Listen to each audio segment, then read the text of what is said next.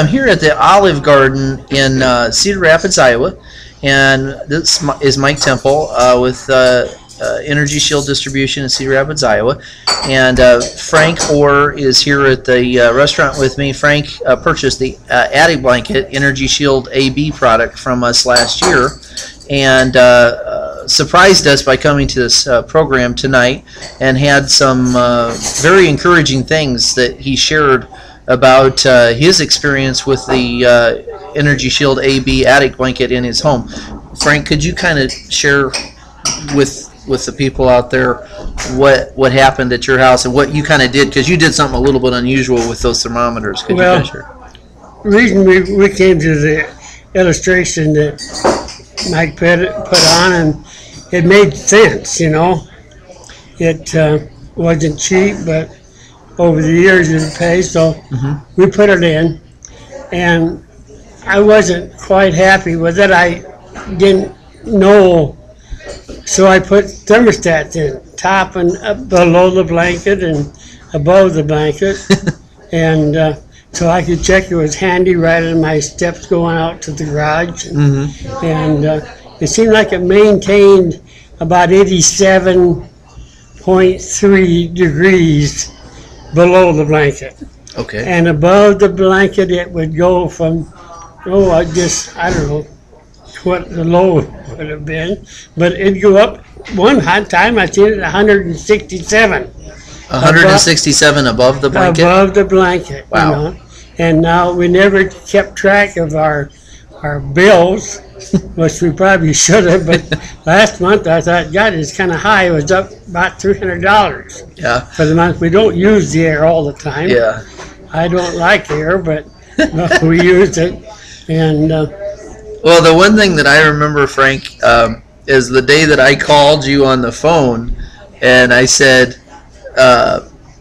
Frank, would you be willing to go get your bills? Have you been watching your bills? And you said, no, I haven't been watching them. I said, well, would you mind checking on your, getting your bills out and looking at them? And you said, no, I don't want to do that. And I said, okay, well, that's fine. And then you said, and you went on to say, you said, oh, I don't need to, because see, I installed these thermometers, and I put one below the attic blanket, one above, and it's always a lot hotter above the attic blanket than it is below, so I know it's working.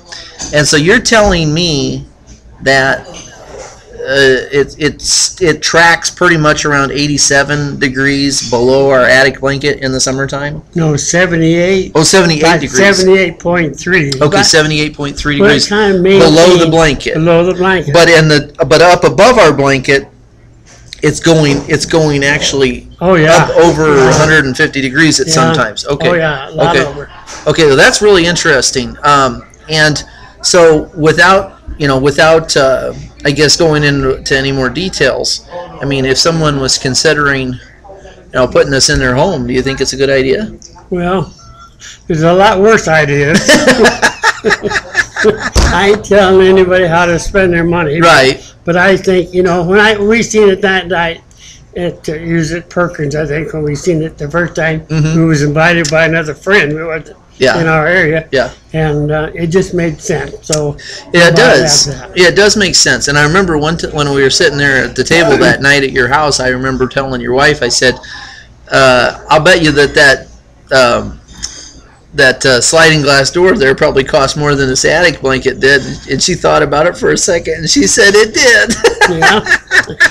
So the sliding glass door doesn't save you any money really, but the attic blanket, if you put it in, it's gonna save you a lot of money. And I'll bet you, if you got your bills out and looked at them, you're probably saving 35–40% just like everybody else. Well, I appreciate you sharing this information with us, Frank. And I can tell, and I think the people that are watching this can tell, that you certainly aren't a gun who's for hire. You're not going to tell anybody what to do, but it obviously is working good for you guys, and you've got the scientific proof in your house. You are the first person I ever talked to who installed, his own thermometers in his attic to track and see what the difference is.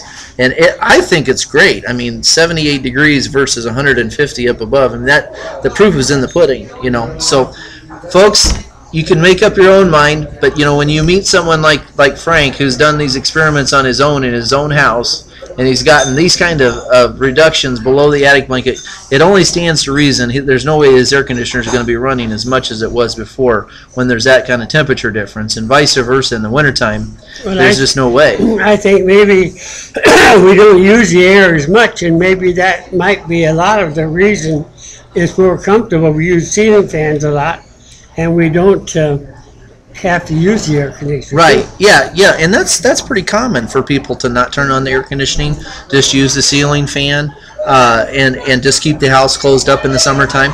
I think in the wintertime though too, didn't you say that you guys had noticed a difference in the winter? I mean, or not? I don't recall. Okay. All right. Well, I remember when I talked to you. I think it was in the spring, and you had already had those thermometers up there, and you caught me off guard. But it's just a great story, and I wanted to share it with everybody else. And I do appreciate you doing that, because I mean, obviously, I didn't pay you, anything to do this, right? I mean, you're just doing it on your own volition. Is it okay if I share this with other people in case they want to, consider purchasing the attic blanket? Okay. Well, thanks a lot. I appreciate it, Frank. Thank you.